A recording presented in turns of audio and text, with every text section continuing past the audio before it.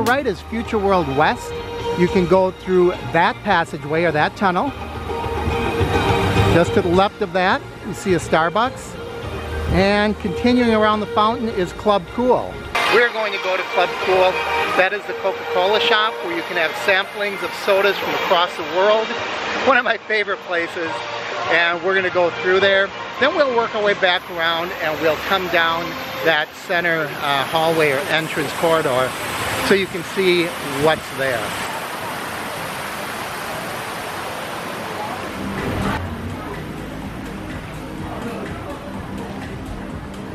Don't let anyone con you. Stay away from the Beverly. It's really bitter, and it's kind of the joke that you play on your friends. Try the Beverly, and everyone tastes it, and they get a disgusted look on their face.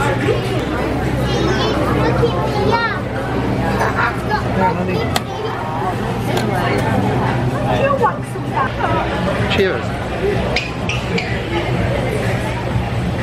That's good.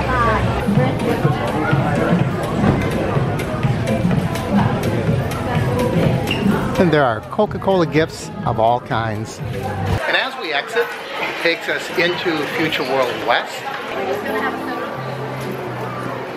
But we're going to go back around to the front and go through that corridor so you can see other ways that you might enter into Future World West. So as we enter this corridor, you can see there are character spots, Journey into Imagination, the land, and the living seas.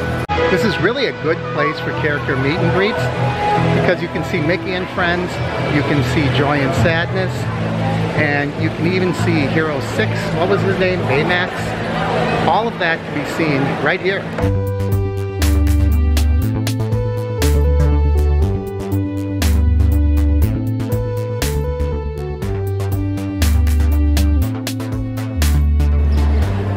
And as we exit, the seas are to the left, the land is straight ahead, you can see that, and Journey into Imagination is just peeking up over the top there. But we're not quite done with this building, because remember when we came out of Club Cool, had we turned to the right, we would have gone into another section of that building. So let's take a look at that first before we look at these other three major attractions. And by the way, you'll find some restrooms right here as you exit that character meet and greet spot. And moving past those restrooms, since it is food and wine, they have some exhibits here. And what we're going to look at now is kind of rotating exhibits and attractions that change seasonally. This is Flavors of Fire. It's one of the Food and Wine Festival featured food locations. Next to that is the Light Lab. And this is what you could have entered into as you exited Club Cool. We would have gone in over that entrance, but it would be the same section of the building. And this is one of those areas that change occasionally, so you'll find different things. And let's go into the Light Lab, where we can get drinks that glimmer and glow. They really do, they're fluorescent drinks. Let's go inside and have one. As you enter, there's a pretty neat timeline of Epcot. It's a little more than we're going to be able to stop and read right now.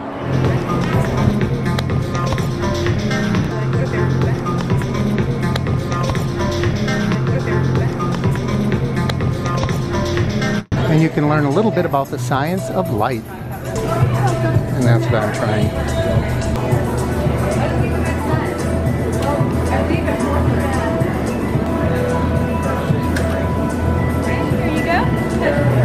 Okay, thank you very much.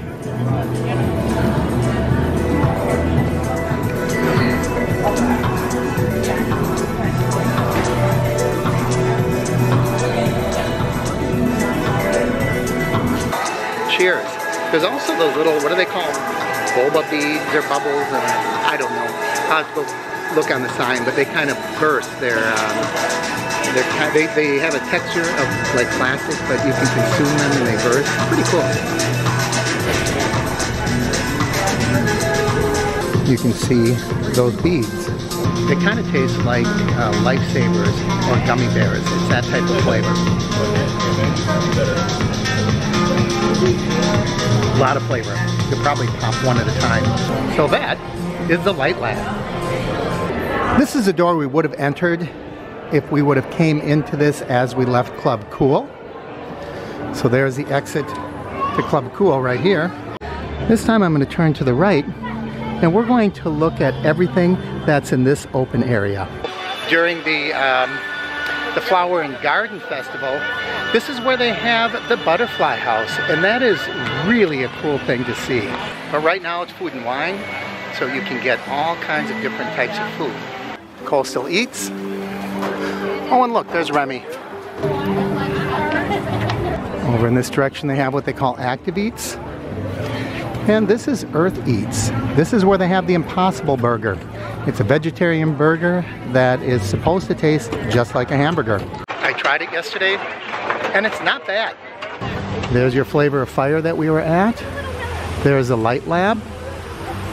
And since we are close to Journey into Imagination, that's the direction we're going to go. It's a really fun ride. It's a relaxing ride. And then as you come out, there is a Disney and Pixar Film Festival. And it's a little theater where you can go in there and sit down and watch some short films.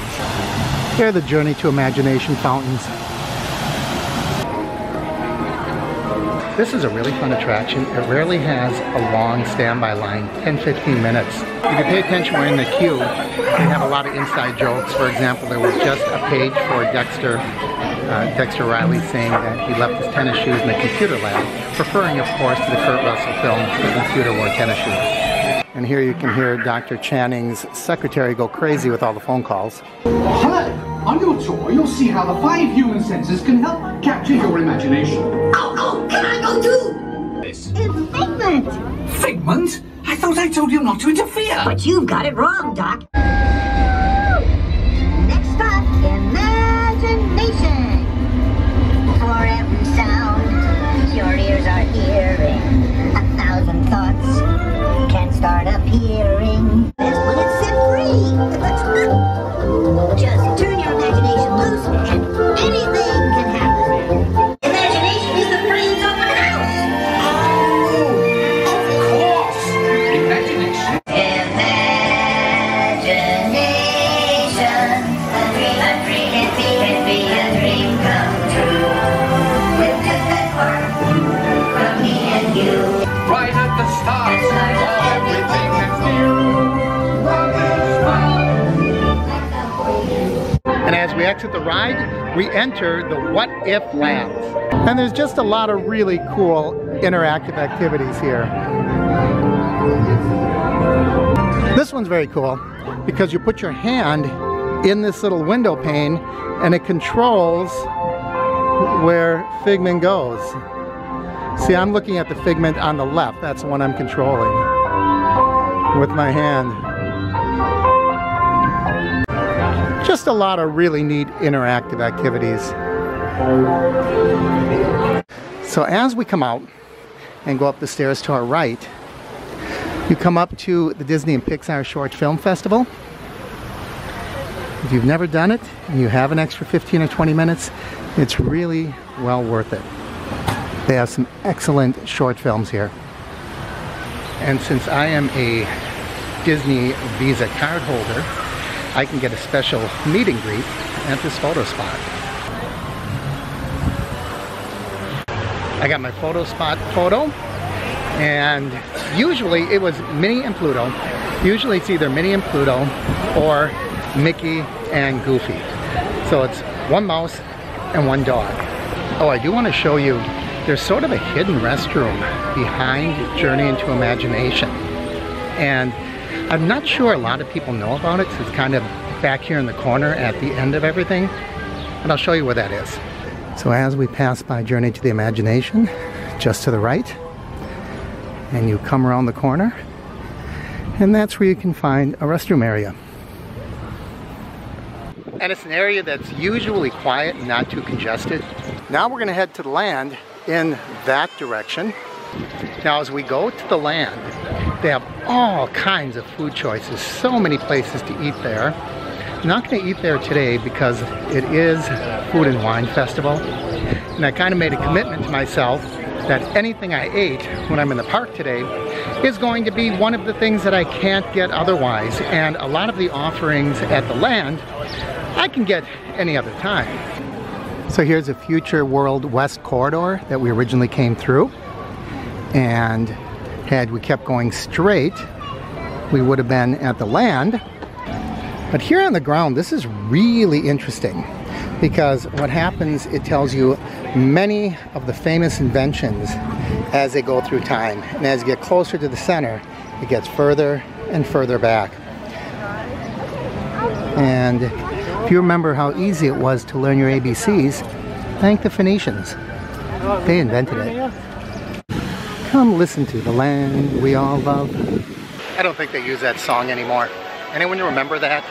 The land song, come listen to the land. One of the first things we're going to do is look down over the edge where you can see everything that's going on. There's seating for all the restaurants. We'll move to the other side and see the restaurants from above here. There's Soarin'. We're probably not going to get in Soarin'. Generally, if you don't have a fast pass, it's a really, really long wait. Fun ride though. And as we pan over to this side, there is Living with the Land. And Living with the Land is really cool. It's a really relaxing boat ride that takes you through gardens and different innovations that have been done with farming. And here's the Garden Grill restaurant. This is character dining. You can see Mickey Mouse in his bib overalls. Mickey the farmer, there he is. And across the way you can see the many different counter service restaurants. A lot of choices here. And as you can see, an awful lot of seating. So the lower level is primarily the counter service restaurants in the seating area, but it's also the entrance to Soarin' and Living with the Land. And we're going to ride Living with the Land. This is usually a really short line. It's only a 10-minute wait right now. Beneath the surface of the land, roots trap water from the flowing mud, extracting precious nutrients and minerals.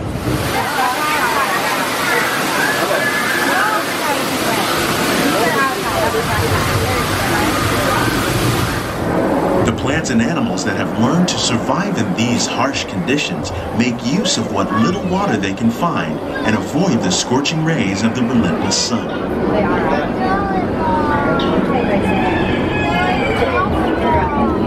To produce food for a growing world led to the enormous use and sometimes overuse of land. In our city, to help us maintain these carefully controlled ecosystems and for your safety, please remain seated in your boat at all times. Welcome to our living laboratory, where scientists from Epcot and the U.S. Department of Agriculture are exploring innovative ways to produce bountiful harvests. More than 28 million tons of bananas are eaten annually, making it the most popular fruit in the world. Fish farming, or aquaculture, accounts for nearly half of all the seafood consumed globally. So our small fish farm produces nearly 5,000 pounds of fish each year to serve in restaurants around Walt Disney World.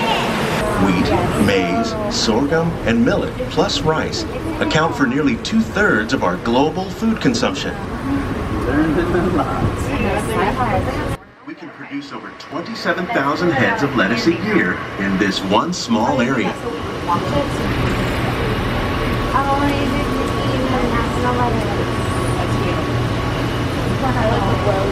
Some of our best ideas have been inspired by nature, like these fruit and vegetable trees.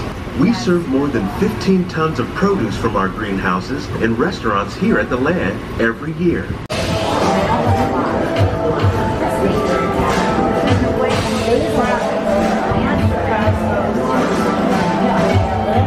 The standby is only 25 minutes for Soarin'. If you're not familiar with it, Soarin' is a ride where you're actually elevated off the ground, you're in seats, and your feet are dangling, and you are moved into a curved screen theater. So it seems like you're actually moving in to all the scenes as you sail or float or soar throughout different famous landscapes throughout the world. Some people find it a little disconcerting. I find it very pleasant and relaxing. I never get tired of soaring. A couple of reasons. Number one, it is a great attraction. But the other, I just don't do it a lot because there's usually a long wait and it requires a fast pass or just waiting in line a long time. When I saw 25 minutes, and I don't think I waited 25 minutes, I had to do it. All right, let's head over to the Living Seas, or what I think is just called now the Seas.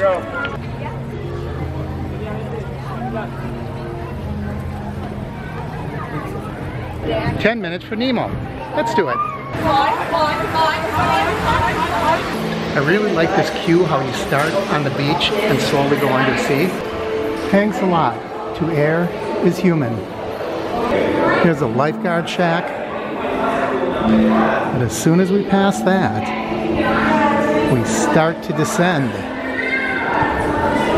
And you can see that the handrails get rusty. And we're underwater.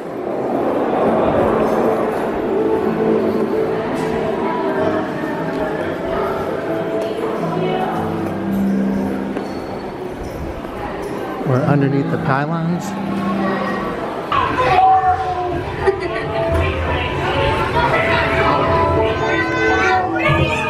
Let's go explore, explore, explore.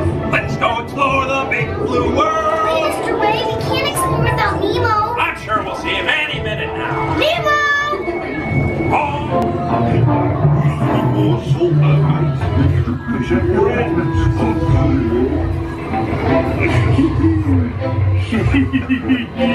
I wonder if clownfish. Whoa! Check out the mini marlin. Whoa!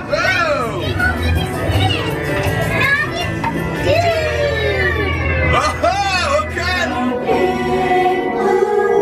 So much to discover. I've never seen before. Totally, dudes.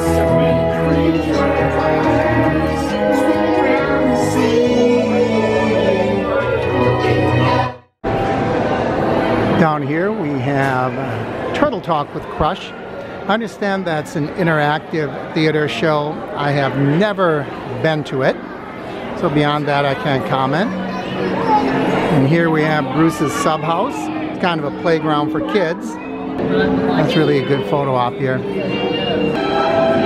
Ooh, spooky.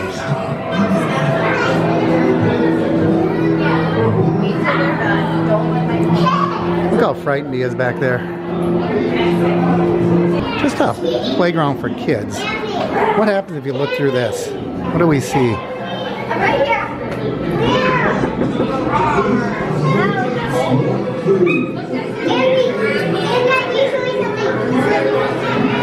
But it really looks like a lot of fun if you're a kid or if you're a family that has kids.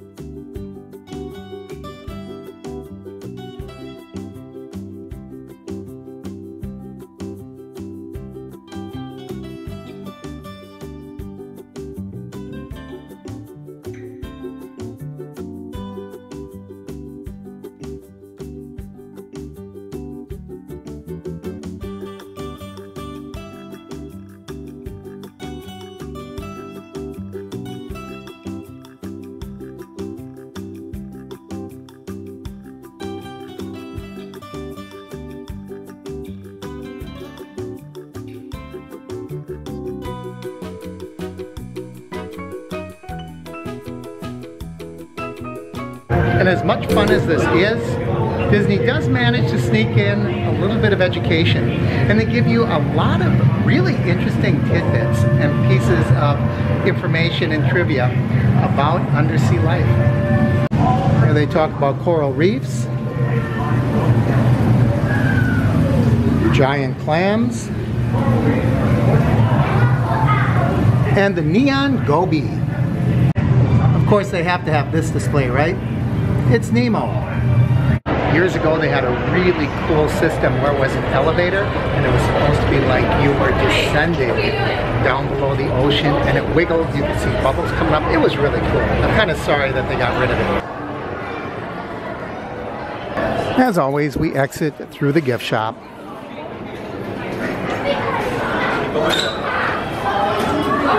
Just off to the right of the entrance to the seas, there is the Coral Reef Restaurant. I don't know much about it. I've never eaten there.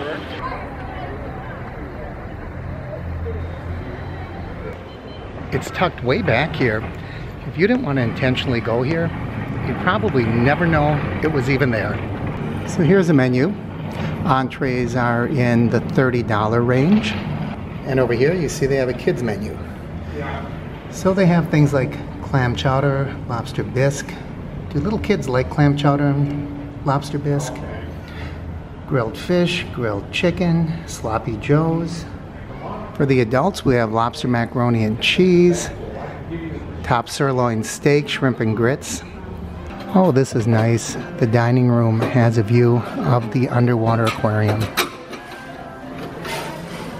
I like the looks of it. I think I'm going to go back there and have my dinner there today. And there is a really nice art gallery here. So let's go take a look at that. And here's the Art of Disney. We'll go in and take a quick look. There's an artist meet and greet right now. David Doss, who did a lot of the artwork as we walked in, is chatting and visiting, and I talked to him for a few minutes. I didn't put him on camera. I thought it might be, you know, kind of encroaching on his time here. But I did chat with him. Interesting artist. These pieces are all David's, who's here right now. This whole wall here is his. This is really neat. $395. I could see that hanging on my wall. There's a nostalgic one, the Dream Finder. It's called One Little Spark. This is kind of the Figment wall. Not totally, but a lot of it. Then we have a lot of the sculptures over here.